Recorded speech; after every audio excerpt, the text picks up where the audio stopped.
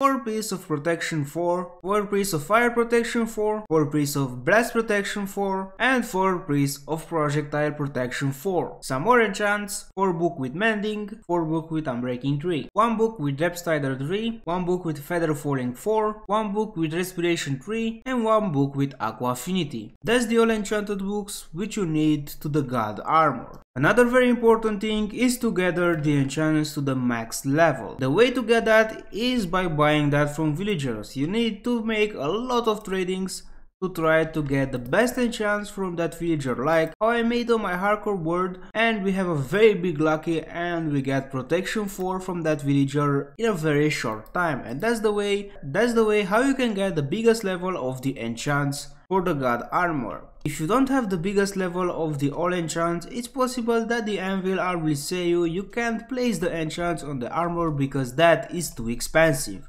And for that you need to get the all enchants on the max level from the villagers.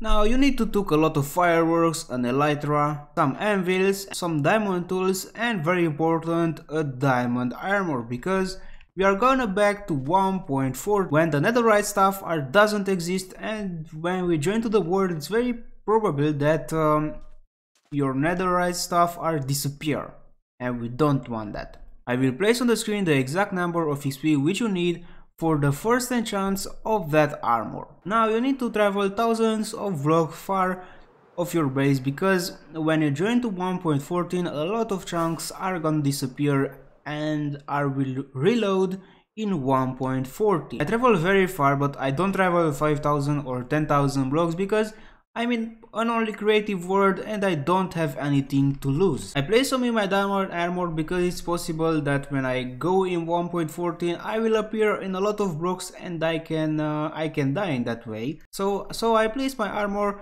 and I stay with my pickaxe in my hand.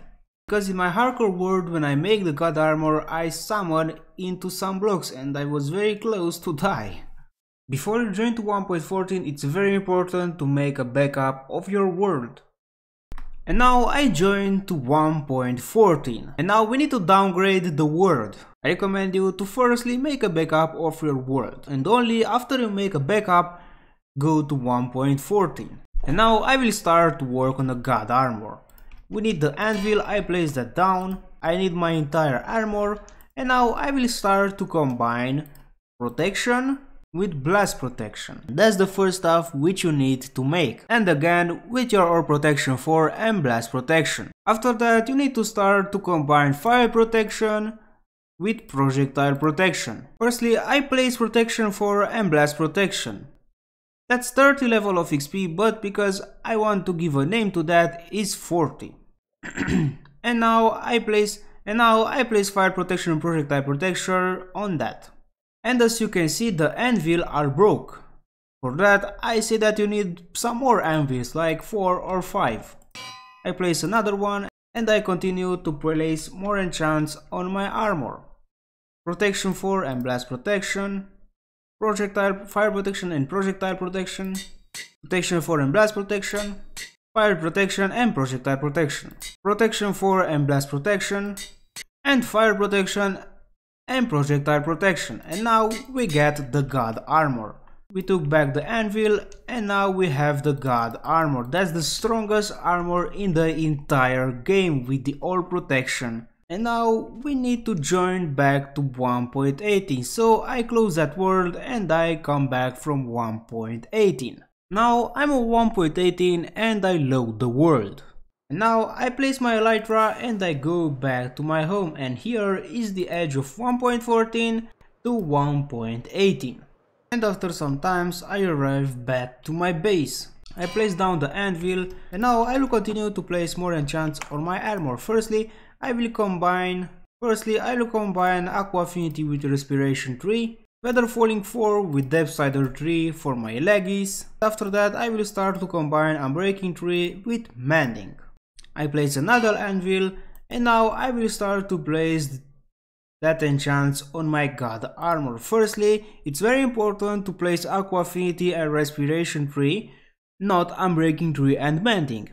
And I will start to place that on my god armor. And after that I will place unbreaking 3 and mending on that. And I need a lot of XP for that, but That's the god armor, that's the best armor from the entire game.